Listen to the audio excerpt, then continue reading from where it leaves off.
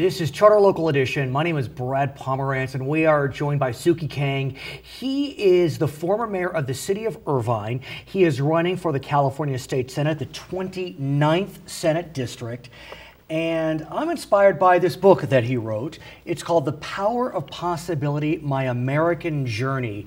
And it focuses upon the fact that Mr. Kang was the first Korean-American mayor in a major U.S. city. And you're just Sukhee Kang, and you were the first Korean-American mayor of a major American city. Well, who would have thought that 23-and-a-half-year-old young man coming to the United States and afforded a great family and conduct my own business and could become the mayor of a major city. What made you decide to get involved in politics in the first instance? And I will say you were elected to the Irvine City Council in 2004 and then elected mayor in 2008. So what even brought you into the political fore in 2004?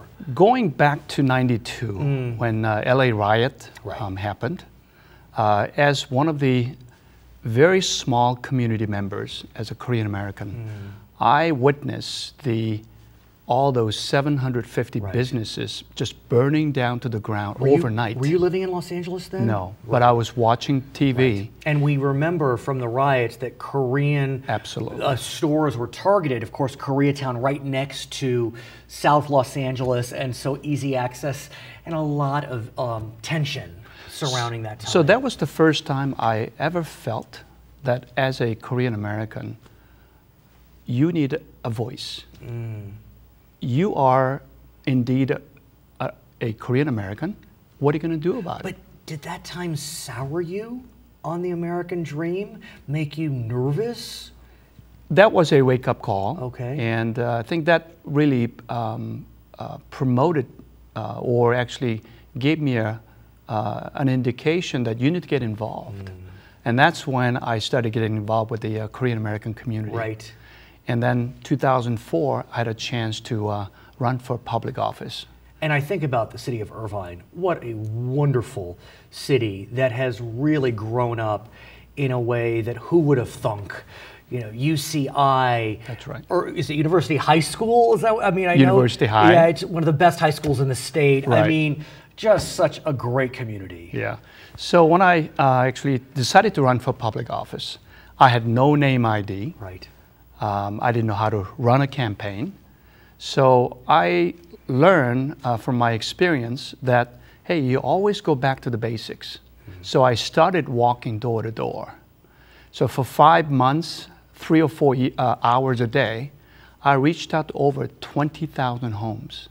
And after knocking on 20,000 doors, people started talking, wow, Sukhee Kang is a hard-working man. But let me ask you, though, you're running in Irvine in Orange County, which has traditionally been a Republican stronghold. It's hard to deny that it's moving a little bit to the Democratic fold, but not that much.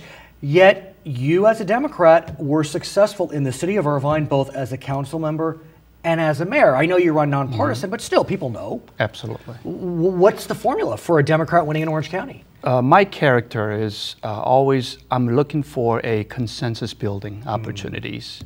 I try to bring people together because before politics, this is about the well-being of the community. And that is my principal thoughts whenever I do something, the policy, community outreach, and that really made it happen for me. And when I went out, I mean, just like what I said about 20,000 homes walking door to door, they trusted you that this is the kind of man that we want to rely on leading our policy for our city. But now you are running for a seat. That's right. That has almost 1 million people in it. There are states smaller than California state Senate districts. Right.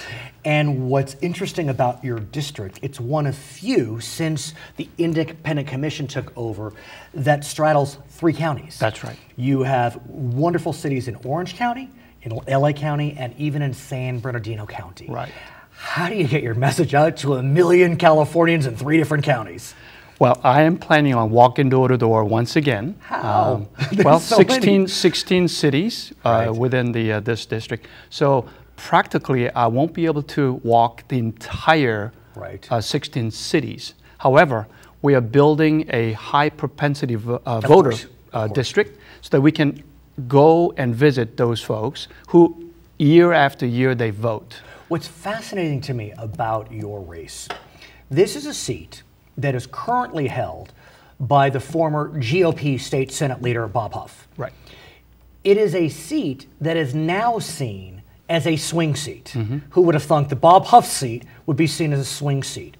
Your likely Republican opponent, Ling Chang, was basically cajoled into running for the seat. Right. She is an assemblywoman in a fairly safe Republican district because there is a perception that this seat, in the right year, could swing to the Democrats.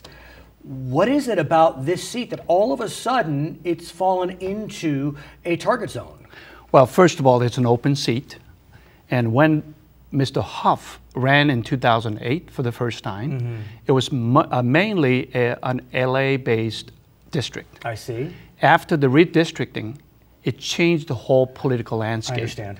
It became 72% Orange County. But shouldn't that make it a more Republican seat, arguably? Not necessarily. The voter registration is changing rapidly in that Right. district. And right now we are at probably about 2 to 3% difference. Here's what's also fascinating. Ling Chang is of Asian descent. Right. Sukhee Kang is of Asian descent. It is likely that the person who sits in the 29th Senate District will be of Asian descent. What does that say to you? Mainly, I think the Asian American is growing Right. by leaps and bounds. Well, we know that for Yeah. sure. And yet- also, when you have a good, qualified Asian American candidate who can properly represent the district, that's who is going to win But the yet, election. The areas in Orange County that are covered by this seat aren't known as, quote, Asian areas. It's not Westminster or Garden Grove with large Vietnamese populations, for example. The LA County areas, Diamond Bar, I know, has a decent-sized Asian American community.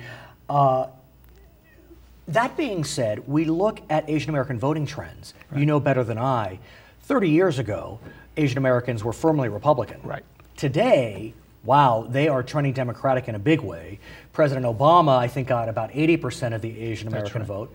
At the same time, the Republicans did put 3 Asian American women in the state legislature. Last year. Last year, Ling Chang, Janet Nguyen, and Young Kim, all from Southern California. Right. So lots of countervailing trends. Right. So what do you make of that? Which is, I love it. I love competition. Right. And also somebody with a good qualification, with a credibility, solid records of accomplishment, and the vision that you can display to your constituents. So what's your vision? How do you distinguish yourself from your probable opponent? My vision from the day one, since I landed in the land of opportunity, was giving back to the country. This country has been so good to me, my family, and my community activities, and my service to public office. So I want to continue my public service to the community by reaching out to more people. And that is my main reason for running for state senate. Of course, I combine private and public sector businesses. I can bring those experience to the table and being able to bring people together to come up with a solution. His name is Sukhee Kang. He is a candidate for the 29th State Senate District in the beautiful state of California. The election will be held in June 2016. My name is Brad Pomerance. This is Charter Local Edition.